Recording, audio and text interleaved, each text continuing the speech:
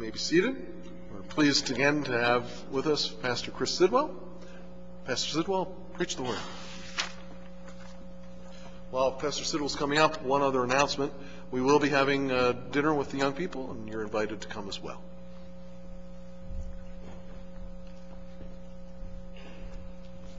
Would you please open your Bibles to Revelation chapter 5. Our focus will be on Revelation chapter 5 this Lord's Day morning. I'd like to add two items, if I could, please, as we begin to worship here from the Word. First is, many of you have no doubt heard about the trip to Cincinnati, with the highlight being the Creation Museum. This is going to be in place of camp this year, August 2nd through 4th. We want to encourage everyone to be a part of this trip. It is an incredible price. Fullington Trailways are the ones who are setting this up for us. I did a check on the room itself, and the price of the trip is just a few dollars more than 2 nights lodging. So they've got an incredible price for all of the activities, the lodging, transportation. It's $159 per person, round trip coach from Apollo. So we do want to encourage you, go back to your churches and promote this. Deadline will be coming up fairly soon, and we want to get that locked in. Our main goal right now is 55 seats, which shouldn't be a problem. If we go past that, we will have extra transportation. So don't worry, we will get you there, but taking good care of you. So young people, I'm going to lead into my second point, which is this weekend, but we would love to have you come. This will be basically in place of camp this year, so we trust that it will work out, Lord willing. And secondly, let me say thank you to the Collingswood Church for hosting yet another summer youth conference. We know some had to go back early. We're glad that several of our pastors and elders could come to be here to preach throughout the weekend. And it's a privilege to be able to fill in for Pastor Spencer this morning. So we are glad that you're here. We hope that all of us will continue in the things that we have learned. Well, it's very clear from the songs that Elder McCoy chose that the theme is about singing. And the theme of the conference was songs from the Scripture. And we're going to see a very special song here from the book of Revelation this morning. I want us to do something, though, before we look into Revelation chapter 5, and that's go to Revelation chapter 1. Just the first few words are very, very important for us to get an understanding of where we're going this morning, even in our sermon. Revelation chapter 1 tells us so much of what we need to know about this book. It says to us in Revelation 1:1, the revelation of Jesus Christ. The revelation of Jesus Christ. Most importantly, this book is a revelation of the person and work of our Lord Jesus Christ. And we need to keep that in mind. And I wanted to say some things kind of connected to that as we come to chapter 5 to help us to realize what this book really is all about. When I made entrance into the Bible Presbyterian Church, Dr. Backus was the one who led my examination. And there was something in that examination, among many things, that I learned that I didn't really have clarity on. And that was with the Bible Presbyterian Church, that there is eschatological liberty. And I didn't actually realize that coming in as a person outside of the Bible Presbyterian Church, but I found that to be the case. And some of our ministers are in a particular category. And the issue ultimately is, to me, not being in a particular category, though I know some make that a very important test of fellowship. A lot of times when I like to get together and discuss theology with people, my wife will sit quietly and she won't say anything. She'll just take it in. But I remember her commenting one time on, "What's your position, Cheryl?" And she said, "Well, I'm a pan-millennialist.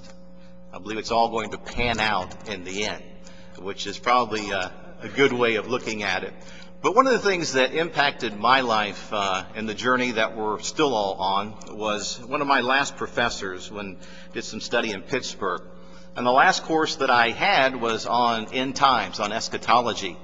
And the professor I had studied under a well-known historic premillennialist. And I know some of you would be familiar with George Eldon Ladd. And this is the gentleman that he studied under. Now, he had gone away from the eschatology of George Eldon Ladd, but George Eldon Ladd has impacted my life greatly. And so with these things being said about end times, statistics show that if all of the prophecy experts were laid end to end around the equator, it would be a great thing. Because some of the positions that are held are really out there. And I think getting back to Revelation 1:1 puts us where we should be. This is the revelation of Jesus Christ. And we believe that he is coming. The second coming is that next great event for us that when we will realize what the Scripture predicts for us here in this book of the coming of Christ. So I want us to look this morning at a particular section of song. And the first thing I want us to see, and before I say that particular point and give you a heading here, when you have songs like we've sung this morning or poetry, you talk about verses or stanzas. Verses or stanzas. So I'm going to break this into 3 verses or 3 stanzas based upon what we find revealed from the Scripture itself. So the first thing I want us to look, and what I'm calling verse 1, or point 1 as well, is the song of praise for the accomplishments of Jesus Christ. A song of praise for the accomplishments of Jesus Christ. Let's focus back again here in chapter 5 now, verses 9 and 10.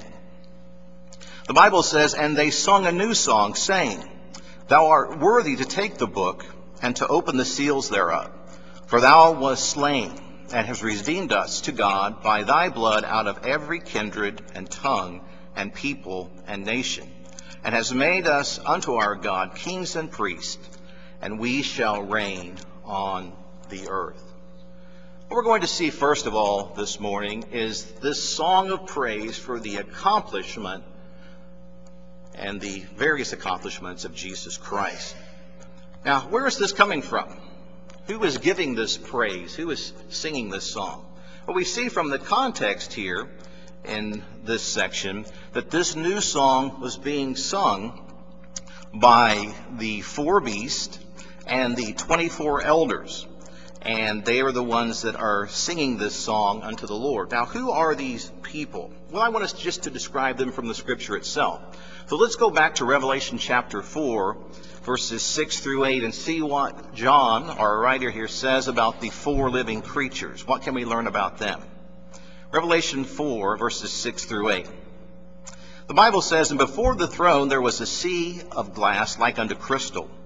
In the midst of the throne, and around about the throne, were 4 beasts full of eyes before and behind. And the first beast was like a lion, and the second beast like a calf.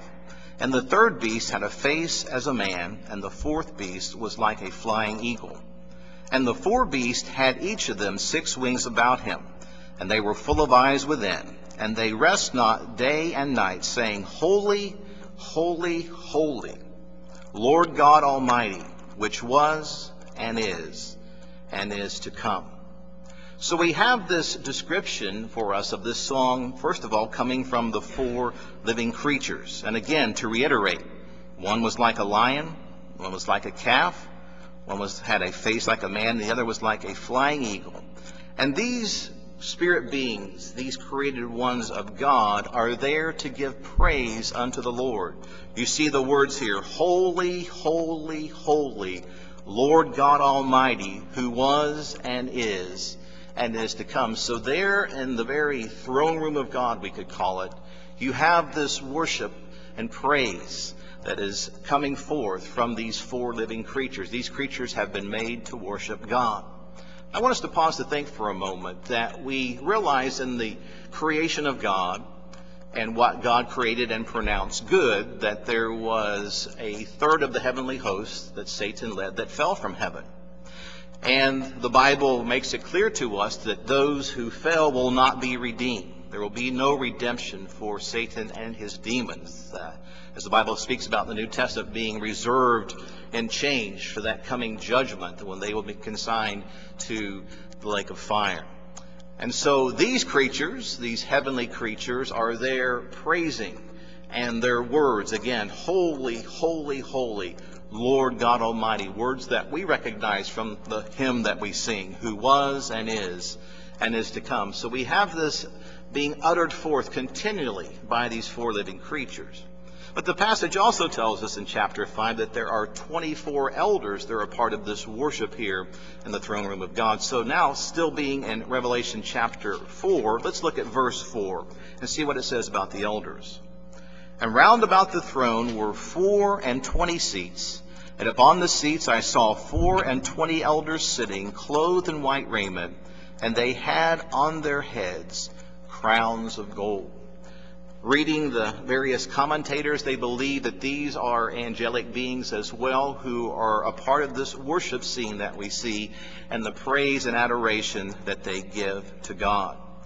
And in just a moment, we're going to see another connection here. But as we go back to our text here in Revelation, these four beasts and these 24 elders, they fall down before the Lamb, having, it says here, harps, golden vials full of odors, which are the prayers of the saints, and they sang this new song.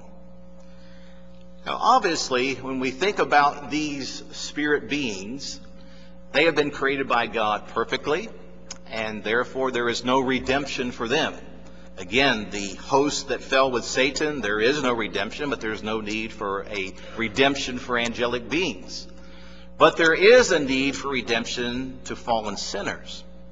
And it's interesting that part of what the context gives us here are the prayers of the saints. So we, the saints here, sing songs about the work of Jesus Christ.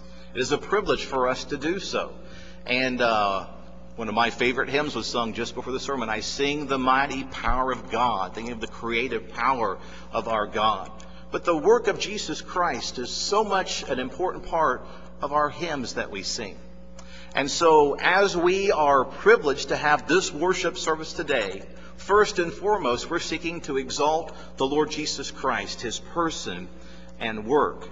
And so there are three things, I believe, here that we as saints will continually do while we're on this earth when it comes to our praise to God. And one of the things revealed in the text here is for Christ crosswork. Look at what it says here, this song that's being sung. It says that this one, the Lamb, is worthy to take the book, to open the seals, for the Lamb himself was slain and redeemed us to God by his blood. The Lamb was slain and has redeemed us to God the Father by his blood. The emphasis upon the blood is such an important part of both the Old and New covenants and the understanding of the work of Christ, which is a finished work. We love those words from the cross that Jesus said, "It is finished." But we also know from the Scripture that without the shedding of blood, there is no remission, there is no forgiveness of sins. So central to us is this work here that Christ has done for us as our substitute in our place. Often known as the vicarious substitution, his work in our place that he went and did on our behalf. And the Scriptures themselves, the apostles, emphasize the work of this ministry and the finished work of Christ upon the cross. So we find here from the text that this song is singing this theme of being redeemed, being purchased, being bought unto God by the blood of Jesus Christ. And it's also a purposeful atonement. You see here from the context, and these are words that you find often in the book of Revelation, that there is a redemption by the blood of Christ where? Out of every kindred and tongue and people and nation. Think about the Old Testament Scriptures for just a moment. Most of what was happening in the work of salvation was coming for the Jews. They were primary. But the blessing that we see here from this passage and even understanding the New Testament was how this is a message for all nations, for all people groups. And that our brothers and sisters are of every tribe and every race and every background. And God is still doing that ingathering as He's calling His people by grace, and the mission work that we're involved in where people are taking the message of the good news. Groups that are still in reach, translation work that's still going on to get the Bible in their language where they can have the precious scriptures that they can read and know and learn. And so what a wonderful truth it is that God is calling out a people from every corner of the earth.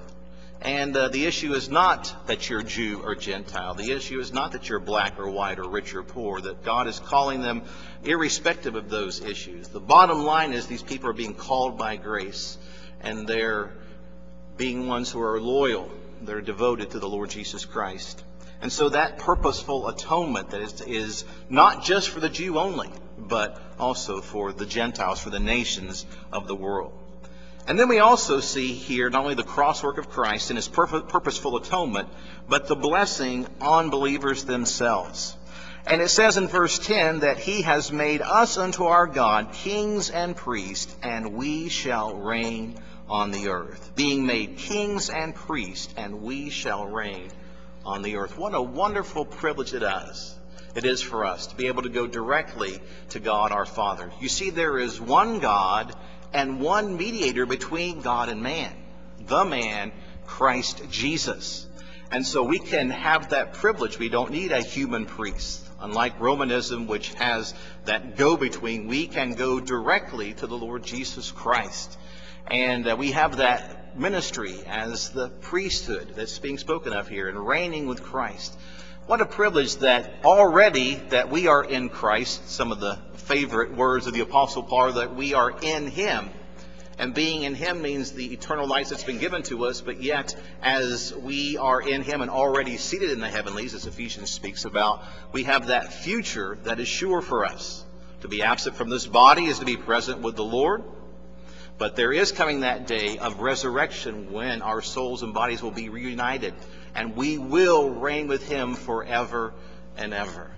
What a privilege, what a blessing, what a song to be sung. And that is part of the song that we hear here in this passage. So truly, it's not for the angels that this song is sung as far as redemption. This is for us, the redemption that we can have as the saints of God, the holy ones, the ones who have been called by His grace. But secondly, let's emphasize in a second verse, a second stanza, a statement of praise for the attributes or the characteristics of Jesus Christ.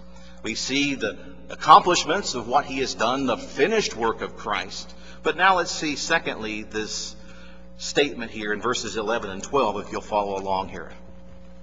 John says, "And I beheld, and I heard the voice of many angels round about the throne, and the beast, and the elders, and the number of them was 10,000 times 10,000, and thousands of thousands, saying with a loud voice, Worthy is the Lamb that was slain to receive power, and riches, and wisdom, and strength, and honor, and glory, and blessing."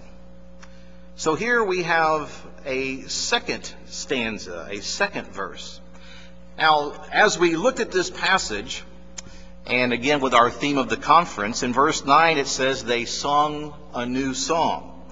And being held captive here by the context, it says here in verse 11 that he heard the voice of many angels and the beast, and they were saying. So it does not say singing. It says saying. So whether they are singing or they are just speaking this, it is with a loud voice of praise of the worth of Christ. Worthy is the Lamb who was slain. And so again, it focuses upon what He has done for us in His cross work. The Lamb who was slain, what was done for us. Of course, He had the perfect life of obedience, but He had the death that only He could die in our place. And of course, what separates us from all other religions is that Jesus raised from the dead. He is living, He is reigning, and will come again as He promised. One of the things I love from the scene there in Acts 1 is Christ was ascending back into heaven. The angels say to those there, "Why do you stand gazing? This same Jesus will come in the same manner." And so as Christ went up before them, He will come again. But there is a statement here of praise about the person of Christ. And I'm calling them attributes, trying to keep my alliteration going on here. But things about Christ that are spoken of by John as he writes. And here in this we have the 4 living creatures, the 24 elders, but there is another addition here to this passage. With those we find in verse number 11, that around the throne, verse 11, the number of them, of the angels here, was 10,000 and thousands of thousands. 10,000 times 10,000 and thousands and thousands. So myriads, almost numberless, of the angels, and they together are giving this voice of praise, this loud praise unto the Lamb who was slain. And what do they say about the Lamb? Well, they speak of his worth. And they give us a 7-fold statement of the worth of Christ. A 7-fold statement. What did they say about the Lamb? Well, look again at our passage there in verse 12. With a loud voice they declare the worth of the Lamb by saying he is worthy to receive what? Here it is, 7 different aspects. Power, riches, wisdom, strength, honor, glory, blessing. Again, power, riches, wisdom, strength, honor, glory, and blessing. These are all being directed to the Lamb of who he is. Now, we could have a large list of the attributes of Christ, even larger than this, but they are focusing on his greatness, on his power, on who he is as God. Remember, this is the Lamb, this is the God-man, God coming into flesh, coming to fulfill all righteousness, coming in our place. And as we'll see in just a moment, then it expands into a greater praise into God himself in Trinity. And Spirit's not mentioned specifically, but both to the Father and the Son we find this praise being given. So here the expansion. We have the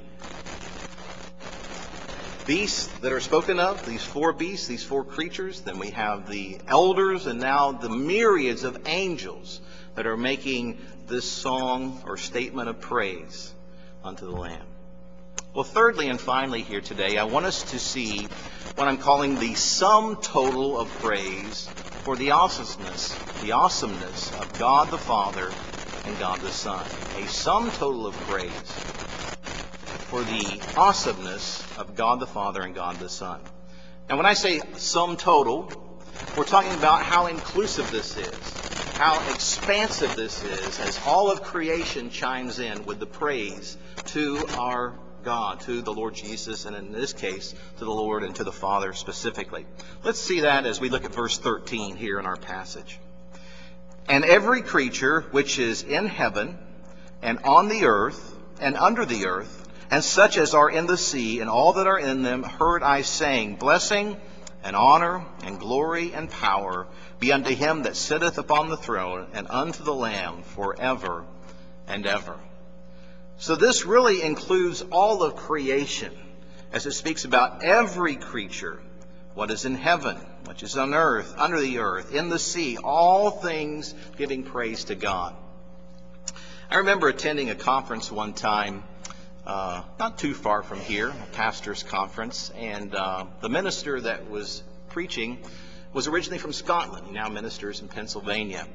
And he was speaking about how God's creation, and even though we know that it is fallen, it's marred, and there's that groaning of creation for the redemption that is to come in the future, how the creation does what it's supposed to do. And he gave something that really made me think of well, for instance, a flower. Let's start with a flower. And this was his illustration, that somewhere in the Rocky Mountains out west, in a place that you and I have never been to, or difficult access, and of course there are a lot of these places where flowers grow. And there in that remote place that we have no access, there are flowers growing, and they're doing exactly what they are to do. They're growing, they're showing forth their beauty, made by our Creator, and doing what flowers do. Now, for us who enjoy flowers, ladies in particular, you can cut them and see the beauty of them, smell the aroma. But even where they are not even to be able to be touched by human hands, they are doing exactly what they're supposed to do. Another commentator spoke about how birds themselves make that song, that beautiful song, and how that is exactly what they're supposed to do. Talking about the expansiveness, the sum total of all creation giving praise to God. We live sort of in the country. I live on Turkey Ridge Road, and I didn't get that name by accident. You see all kinds of critters, but recently my wife said there was a turkey that walked right down our driveway, and then it was a fence, and being a typical turkey, it didn't know how to get out. It was just stuck there kind of going crazy. But we see all kinds of animals, and we actually have a couple of cats that we own. And I enjoyed one morning here recently of seeing robins on our lawn, and hearing their song and watching them as they tilt their head and find their worm. But I was on the second floor looking down, so I had a good picture. But next to me was our cat, Emerson. And Emerson was also enjoying what he could not get at, but he was sitting there and his tail was like clockwork going back and forth. And he makes this little noise like, I'd really like to be down there right now. And our other older cat, who is Ricky, my older son's cat, he's always dropping us gifts, of every critter that's in our area. But again, being a cat and his nature doing what he's supposed to do. Now, we get upset when it's a little bunny or, whatever. But creation doing what creation's supposed to do. For creation, what we are supposed to do is to glorify God. We can always remember this if we don't remember anything else of what our chief end is, and it is to glorify God and enjoy Him forever. And God's creation giving praise unto Him. But here when we look at this passage, it gets a bit more extensive yet, not in just the totality of creation, but we find here that it's also given not just to the Lamb, but to Him who sits upon the throne. A picture for us of God the Father. My father used to have a phrase that he would use, and I guess it's appropriate even for us when we think of some of the deep and great truths of the Bible. He said something would blow his mind. And for us, I think the Trinity is one of those mind-blowing things. It gives a Charlie horse to the mind. But we know it's true. We believe it, of one God, three persons, Father, Son, and Spirit. But we see here from this passage that in the sum total of praise, it comes to God the Father and God the Son, He who sits upon the throne, and the Lamb as well, who lives forever and ever. So this sum total of praise comes from creation itself. And we do know from the Scriptures, from the New Testament Scriptures, that there will come a day when every knee will bow and every tongue will confess that Jesus Christ is Lord, to the glory of God the Father. Even those who, as yesterday, as gospel literature was being given in a period of time as we were along the riverfront, they really didn't want anything to do with that. But there will be a day when they will confess, they will have to confess that Jesus Christ is Lord, to the glory of God the Father. And I trust that we who are that elect remnant according to grace that we spoke about in Sunday school, that we would give the song of praise. We saw how the passage in Zephaniah spoke about Christ joying over us with singing. And we've had the privilege already today to praise the Lord in song. And that'll be a part of our eternal worship of giving praise and song to our glorious Lord and for what Christ has done for us. Let's conclude by reading verse 14 as our conclusion to the sermon this morning. And the 4 beasts said, Amen. And the 24 elders fell down and worshipped Him that liveth forever and ever. One of the issues that is going on in the contemporary church and evangelicalism is how worship is to be done. And there's been a very good point made this week, and I'm not sure who made the point, but how so much of what happens in worship is so centered upon us, upon me.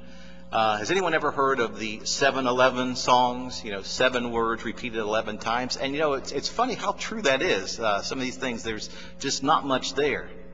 But we as Christians have to realize that when it comes to what's being spoken of here, worship, that we are seeking to ascribe worth to God. That's why we're here today. It's not so we can feel better, though we might feel better when we leave. There's all kinds of things that can happen in the blessing and benefits of being here, but most of all, to ascribe worth unto our God.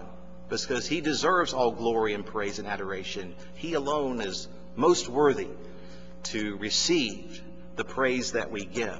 And so that is a privilege that we have in coming together for worship, worth ascribed unto our God. And so I loved obviously the Psalms, because we don't have any doctrinal issues there when we sing them, but for the great hymns that really give for us the truth. And some of the hymns today, they don't cut it. A lot of these praise songs, they don't cut it.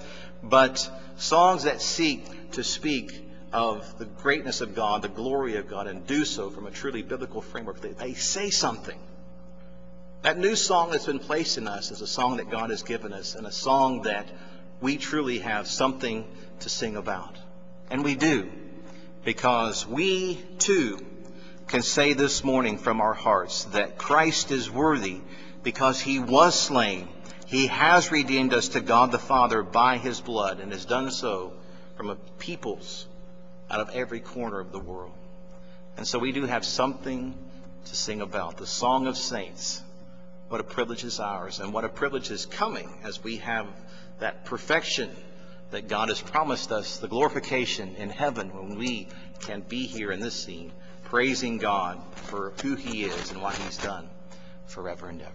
Let's pray. Father, we thank you for the wonder of the incarnation, that you so loved us that you gave your Son to die for us upon the cross. Father, we praise you for the finished work of Jesus Christ. We thank you for his work, for what he came to do, for what he did, for what he finished. And even from our passage today, we realize the importance of the slain lamb, his blood being shed for us, and the redemption that we have through him, and that people have been called from every corner of this world. We praise you, and that calling out is still happening today as the gospel goes forth and Christ is being preached. So I pray for us that are here today, that we would be strengthened in our walk of faith, that we would grow in our grace and knowledge of the Lord Jesus Christ, being conformed to his image. Father, we thank you for the weekend of ministry, for the songs of the Scripture, and now from this song of heaven that we sing to Christ, and realizing again that this book that we have been in this morning is about the revelation of our precious Lord and Savior, Jesus Christ. We thank you for all blessings, and again, Father, we thank you for salvation in Christ alone, in whose name we pray. Amen.